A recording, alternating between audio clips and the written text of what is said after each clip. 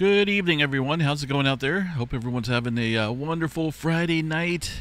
Made it to the weekend out here. Congratulations. Hopefully everyone's got a good, safe weekend planned here.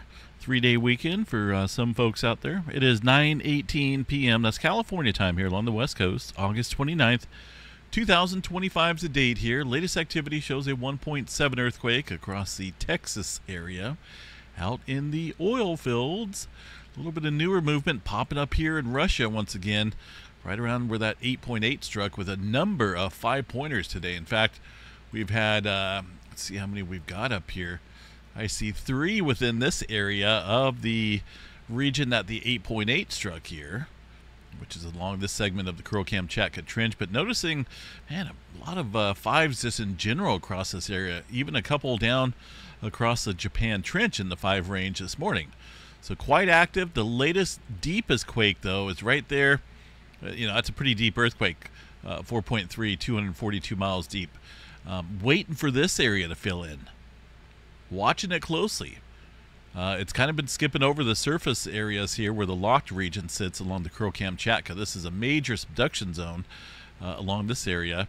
Been, of course, a lot of earthquake activity up here. Now it's starting to stir up down here, and deeper activity within the zone where we should see some further stress and strain building up. I pulled up the historical data here in this area, and there's the 8.8 up here across the Kuril Kamchatka that partially released the strain out here along that subduction zone. There's that deeper earthquake, 600 kilometers deep for an 8.3 back in 2013.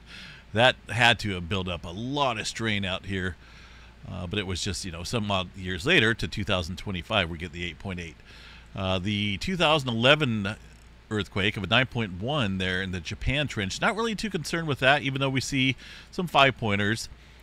In this area right here, specifically the southern end of the Kuril Kamchatka Trench, seen a number of 8-pointers out here as well within a short time period. Now, of course, this area, I believe, is capable of producing earthquakes in excess of that. The last decent earthquake here was back in 1963 with an 8.5. So there's been a number of 8s out here, but a little bit of time has passed there since the last 8-pointer. And with this newer, deeper earthquake activity striking within that subduction zone there and underneath the Sea of Osk, I do think we'll see this fill in. Whether it's up around that magnitude similar to an 8 or not, we'll have to watch that, though. It's been quite active, like I said, bouncing back and forth there with quite a bit of activity.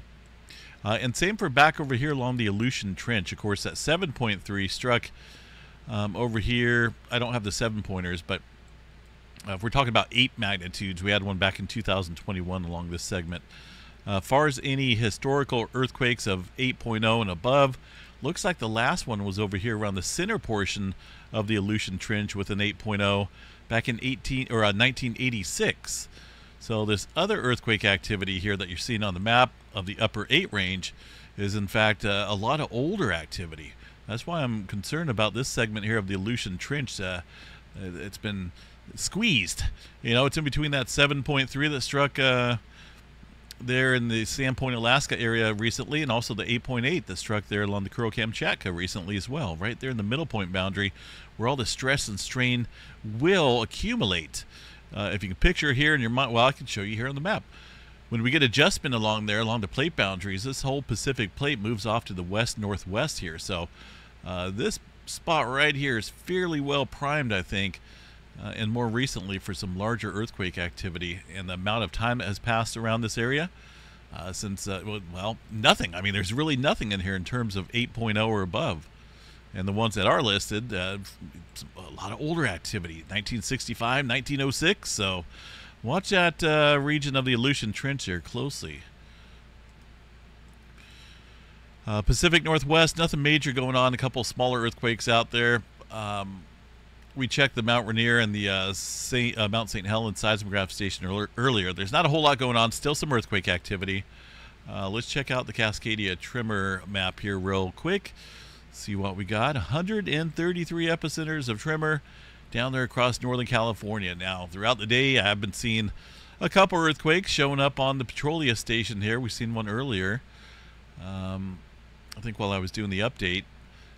So I'm sure there's earthquake activity stirring up out here, but as you can see, really nothing being reported out here across this area. I don't know why. Obviously, we've seen it show up, but failed to get reported. Nothing big going on there, but we do have to watch it. Cascadia tremor on the elevated side there across the southern end of the Cascadia subduction zone.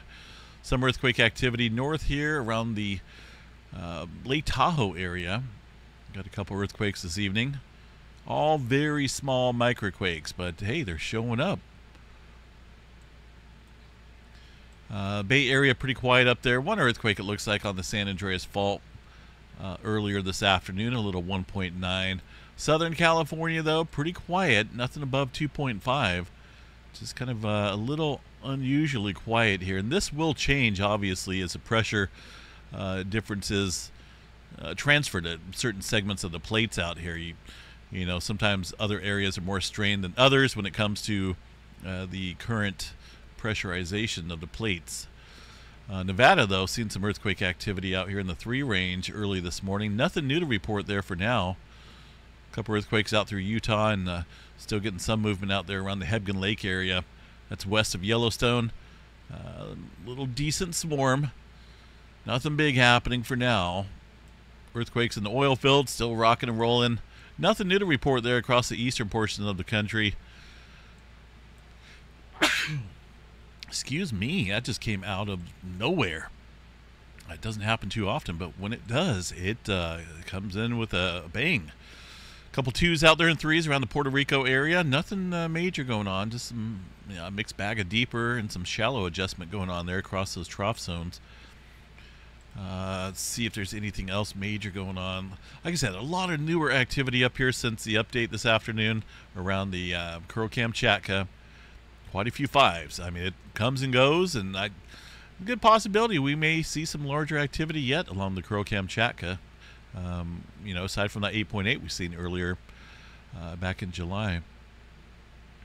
Alaska area, couple newer quakes up here as well. Really nothing major going on, but highly noticeable where all the activity is stirring up. And of course, that's over there along the northwestern edge of the Pacific Plate, which we'll continue to watch. Some 3s down there across New Zealand, but really nothing major going on. Some newer activity here across the Peru-Chile Trench. Looks like 3.7 and another earthquake there. Two 3.7s it looks like across the area of the Chile region. The Atlantic Ocean, pretty quiet. Mediterranean region, still some aftershock activity there around Turkey, but aside from that, looks like general normal movement out there. Quick glance at the space weather activity, looking at some flaring threats out here. I just noticed when I reset my computer here, was it yesterday or the day before, my flare threat level reset back to a low level. I don't know why, but this is a more appropriate level here, about 20% chance for an X flare, M flare at 75% chance, which I've changed here now to match the current conditions. Proton event is dying down, still 20% chance there. It does look like we're still getting a little bit of protons affecting the polar regions there. Let's take a look here at the sunspots, see what we got. There's some massive ones. I mean, this area down here is huge. Hard to say. This one's degrading. Look at that, starting to just fade away. Same with this one. Same with this area. Right now, main area of sunspot concern is going to be down here. Maybe up here. We'll have to check that tomorrow, see what it looks like once it's in more of an Earth-directed view. But definitely down here, I still think we got some X-flare potential. It's been relatively quiet, neutral, I guess is the word. But, man, it looks like it wants to pop off something big here. So we will watch that area closely. It is directly facing the Earth right now, so if anything were to blast off, oh, man, it would be certainly geo-effective. Look at that. Massive, easy viewing spot there. If you have a zoom cam, of course you have to have your solar lens on, otherwise you burn up the sensor in any camera. You never want to point the camera at the sun, but yeah, with a nice solar lens there, it look easily visible on the solar disk. Look how huge that region is. So we'll continue to watch that for some stronger flaring. No major roars there in the forecast for now. As far as anything else goes out here, got just some general thunderstorm activity. It looks like monsoonal moisture stirring back up. Really not a whole lot of change here for California. In fact, we're going to be we are going to be cooking out here, literally.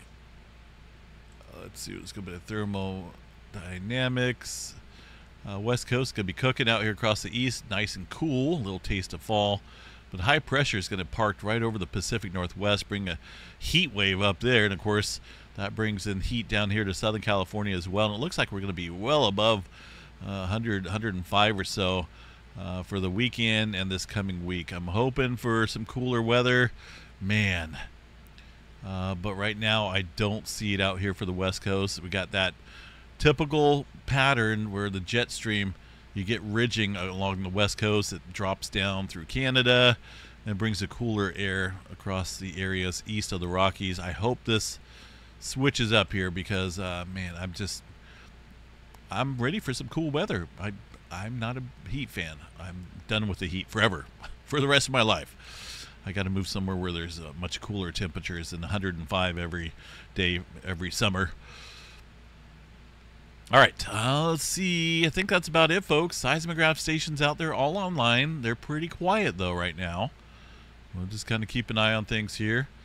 See how it plays out. Enjoy your Friday night. Please stay safe out there. A lot of crazy stuff going on. We will catch you guys out here for the Saturday morning update. And we'll be on time tomorrow. I had a little incident earlier today that offset my normal time for the morning update. It was like late afternoon update. But tomorrow we got a different day here, so we'll definitely be out here in the morning for the Saturday morning update. Have yourself a good one. August is almost over. About time to start those burr months. Be nice if we could walk outside and say burr out here in the West Coast, but yeah, September coming up here in a couple days, so hopefully fall comes in rather quickly. We'll see you guys out here in the morning. Stay safe, everyone.